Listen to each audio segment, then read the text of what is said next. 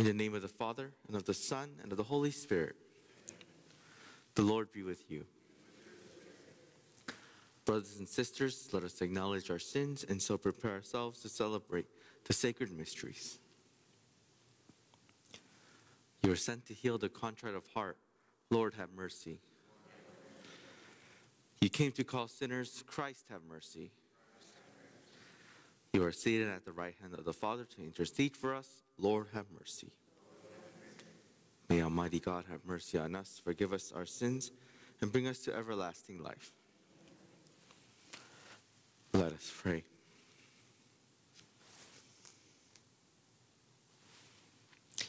Enable us, we pray, Almighty God, to proclaim the power of the risen Lord, that we who have received the pledge of his gift may come to possess all he gives when it is fully revealed through our Lord Jesus Christ, your Son, who lives and reigns with you in the unity of the Holy Spirit, God, forever and ever.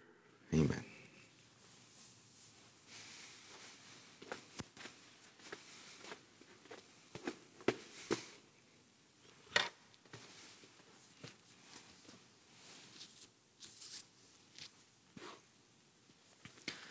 A reading from the Acts of the Apostles.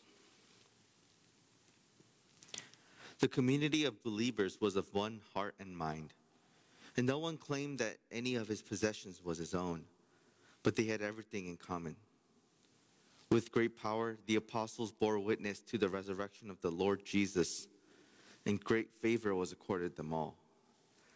There was no needy person among them, for those who owned property or houses would sell them, bring the proceeds of the sale, and put them at the feet of the apostles, and they were distributed to each according to need. Thus Joseph, also named by the apostles Barnabas, which translated son of encouragement, a Levite, a Cypriot by birth, sold a piece of property that he owned, then brought the money and put it at the feet of the apostles. The word of the Lord.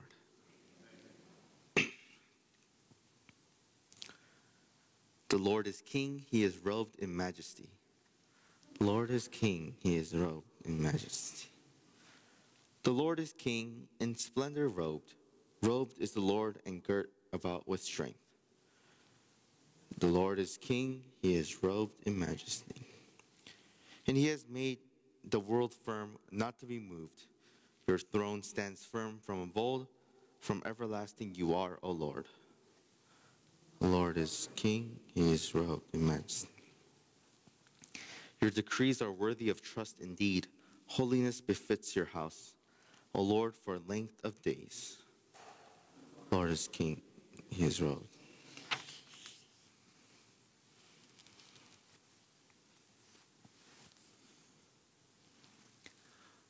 Hallelujah, hallelujah.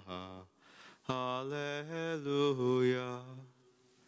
Hallelujah. Hallelujah. The Son of Man must be lifted up, so that everyone who believes in him may have eternal life. Hallelujah. Hallelujah. Hallelujah. The Lord be with you. A reading from the Holy Gospel according to John. Jesus said to Nicodemus, "You must be born from above. The wind blows where it wills, and you can hear the sound it makes, but you do not know where it comes from or where it goes. So it is with everyone who is born of the Spirit." Nicodemus answered and said to him, "How can this happen?" Jesus answered and said to him, "You are the teacher of Israel, and you do not understand this? Amen, amen, I say to you. We speak of what we know and we testify to what we have seen. But you people do not accept our testimony. If I tell you about earthly things and you do not believe, how will you believe if I tell you about heavenly things? No one has gone up to heaven except the one who has come down from heaven, the Son of Man.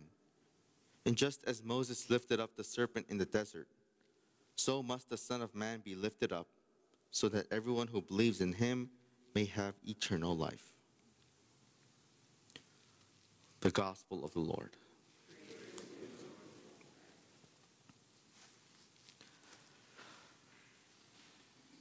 In our Gospel today, one of the lines that Jesus says is, "If I tell you about earthly things and you do not believe, how will you believe if I tell you about heavenly things?" And for us, what we can get from this statement from Jesus, this line from Jesus, is that we're all Christians. And a lot of times, we claim that, and we say we believe in God, because we do. And we say that, we have this, we claim this heavenly connection to God. And that is true. As Christians, we do. But in our daily lives, or in our earthly lives, our actions can be completely different from what we claim our heavenly connection. We can have moments where we are unloving, unkind, just unchristlike. The thing is, we have to connect the two. Churches cannot be the only place that we are Christian, but just throughout our whole lives. Of course, the height of that worship comes at Mass because of the Eucharist. But at the same time, all of it starts from when we are just in our daily lives. That is when we can prove that we are the most Christian. That is the place we can prove most that we are followers of Jesus Christ. Not at church, but out there in our regular lives, whatever that looks like. That is where we can show our Christian witness. And that is when we can show that we are truly followers of Jesus Christ. And so we have to handle ourselves as Christians in earthly things to show that we are also connected, or that we are Christians, or we are followers of Jesus spiritually and heavenly things as well. And so when Jesus says, "If I tell you about earthly things and you do not believe, how will you believe if I tell you about heavenly things?" He's letting us know that they're both connected. It's not two separate things. That it's how we handle ourselves in earthly things, or on earth, in this world, is directly connected with how we are in spiritual things and heavenly things. And so today we reflect on that. We reflect on what Christ means by this line, of how he's calling us to make sure that our heavenly connection to him, to God, also shows in our daily lives, in our earthly dealings in this world. And so today we really reflect on that. And we really ask the Lord to help us to be true Christian witnesses, not just in things that, like church or official prayer, but how to be Christians in our regular lives, in our regular earthly lives.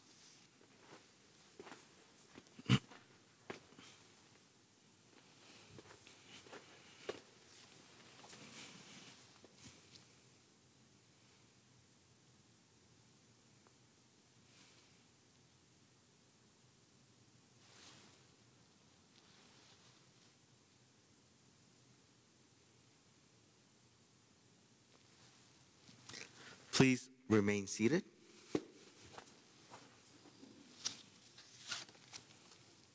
Today's Mass is being offered for the repose of the souls of Mladen Buntic, Sue Marin, and Pietro Davi.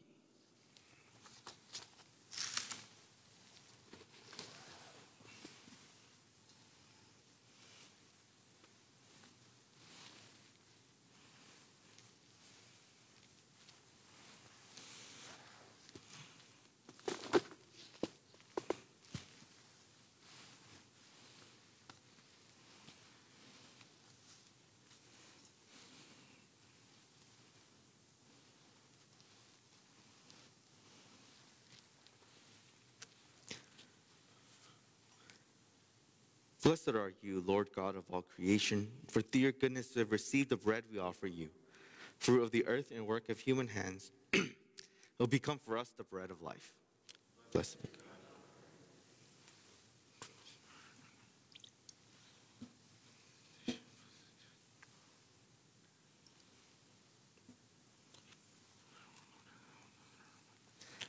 Blessed are you, Lord God of all creation, for through your goodness we have received the wine we offer you, fruit of the vine and work of human hands.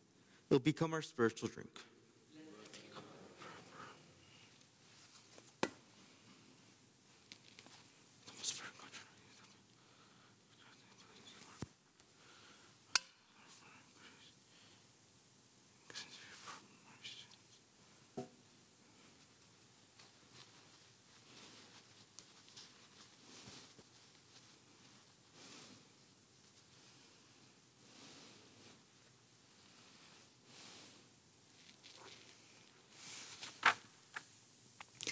Pray, brothers and sisters, that my sacrifice and yours may be acceptable to God, the Almighty Father. Let us all set sacrifice at your hand, the praise and glory of his name, for our good and good of all his holy church. Grant, we pray, O Lord, that we may always find delight in these paschal mysteries, so that the renewal constantly at work within us may be the cause of our unending joy. Through Christ our Lord. The Lord be with you. Lift up your hearts. Let us give thanks to the Lord our God.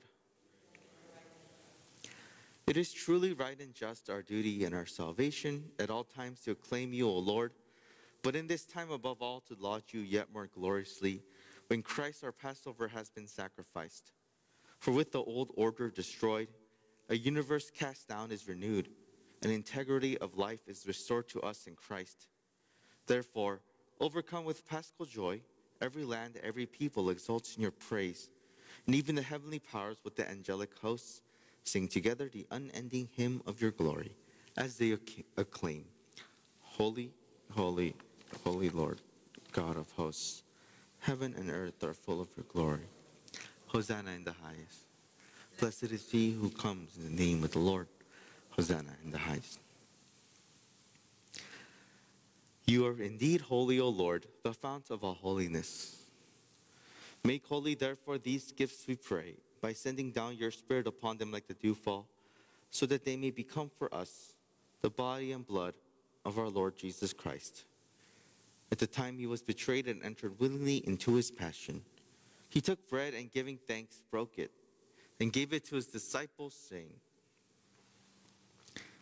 Take this, all of you, and eat of it. For this is my body, which will be given up for you.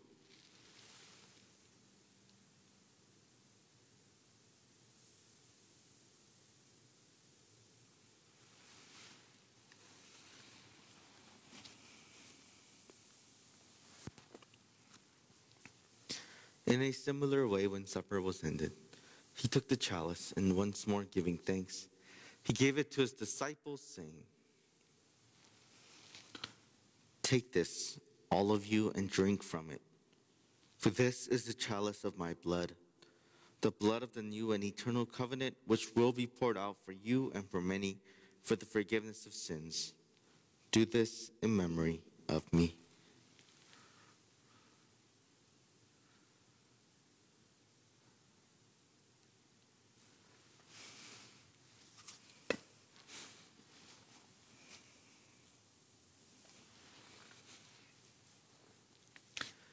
The mystery of faith.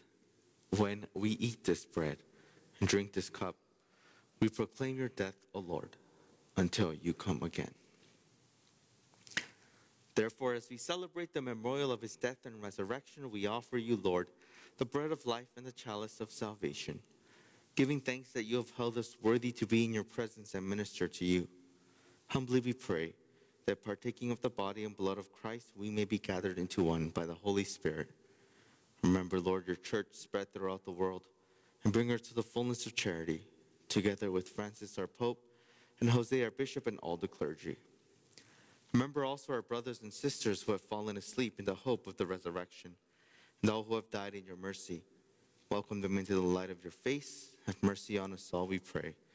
That with the Blessed Virgin Mary, Mother of God, with Blessed Joseph, her spouse, with the blessed apostles and all the saints who have pleased you throughout the ages, we may merit to be co-heirs to eternal life. We may praise and glorify you through your Son, Jesus Christ.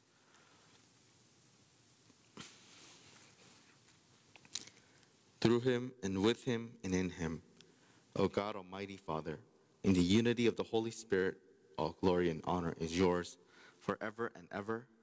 Amen.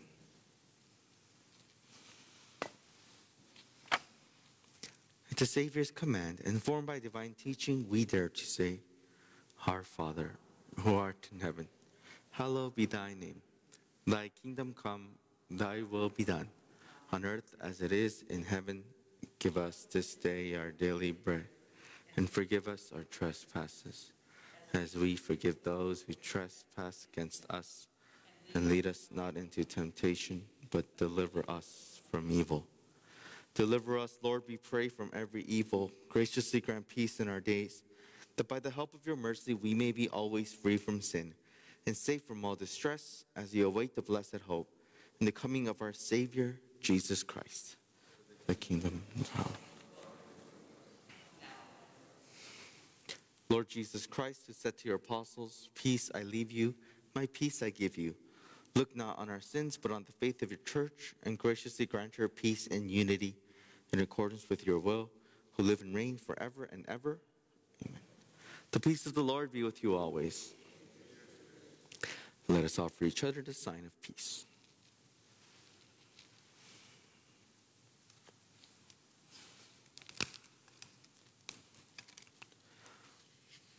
The Lamb of God. Yes.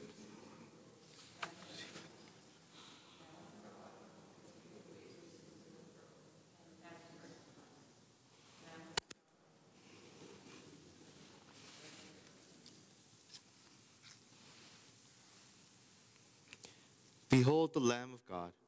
Behold him who takes away the sins of the world. Blessed are those called to the supper of the Lamb.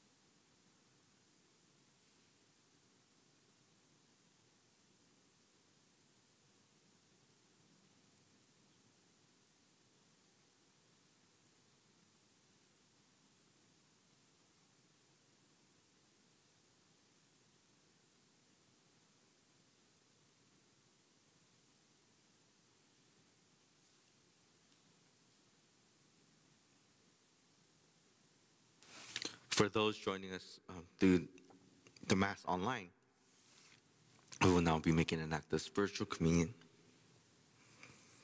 My Jesus, I believe that you're present in the most blessed sacrament. I love you above all things, and I desire to receive you into my soul. Since I cannot now receive you sacramentally, come at least spiritually into my heart. I embrace you as if you were already there, and unite myself wholly to you. Never permit me to be separated from you. Amen. Just a reminder for those present here, physically at the Mass, that communion will be distributed at the end of Mass, instead of right now at the usual time. So I ask that you all please be seated.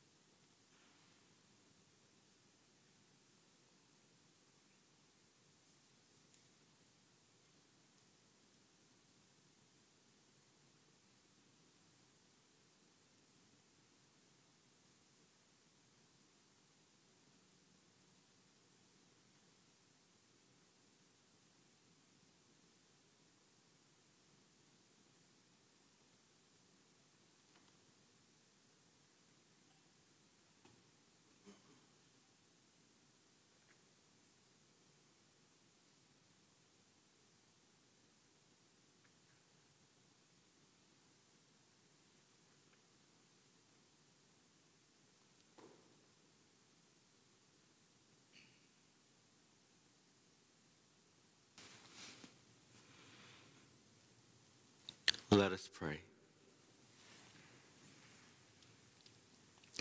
Hear, O Lord, our prayers, that this most holy exchange by which you have redeemed us may bring your help in this present life and ensure for us eternal gladness. Through Christ our Lord. Amen. Just an announcement for those joining us online through the Mass, that in-person Masses here right now have started. We have people here right now at Mass. So if you're interested in coming physically to the daily Mass, then that is now an option. At the same time, 7:30, and the Masses will continue to also be live streamed. Thank you. The Lord be with you. May Almighty God bless you, the Father, and the Son, and the Holy Spirit. Go forth, the Mass is ended. Thanks be to God.